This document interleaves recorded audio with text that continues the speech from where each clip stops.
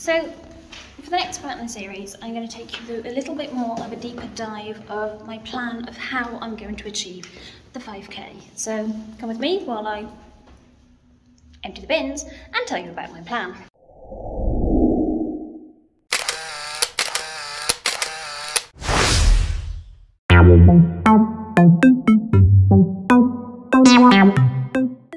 So I've not been running for about a year, so the first thing that we really need to work on is actually getting me back to some level of running.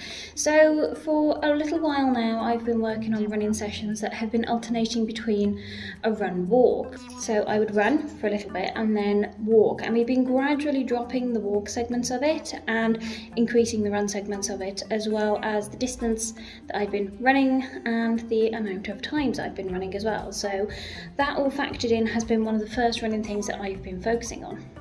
As the strength of my running sessions has increased, I've been able to start targeting more specific sessions. So we've started to integrate things like speed sessions, focusing on my strides, as well as throwing in some heart rate training as well.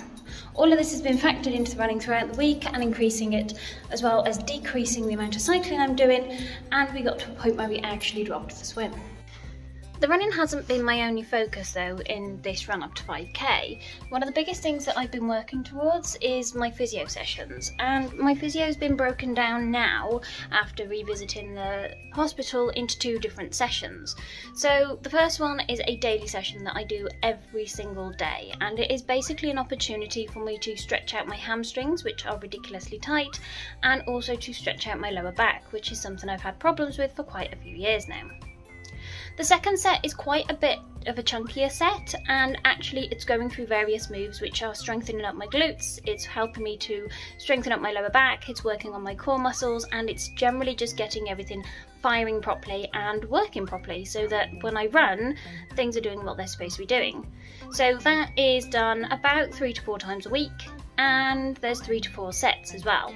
So although it is a bigger session, it is a key session as part of my training.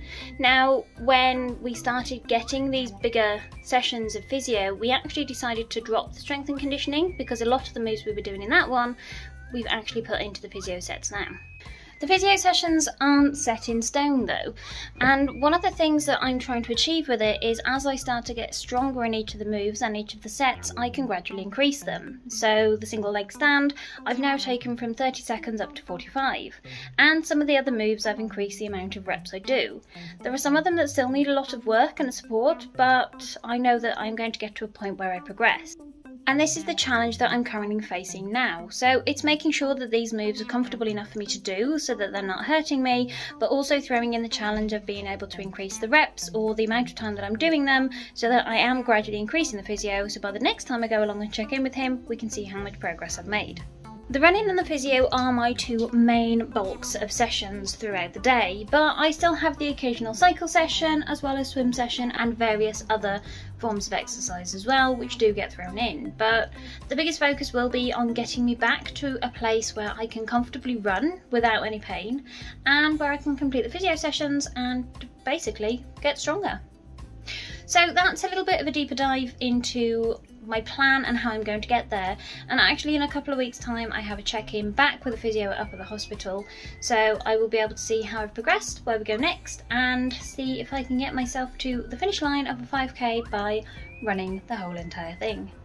Thanks for checking in. Don't forget to check back next week where I'm going to take you through another little bit of insight, and I will also be able to catch you up on how I'm doing as I'm progressing through the training.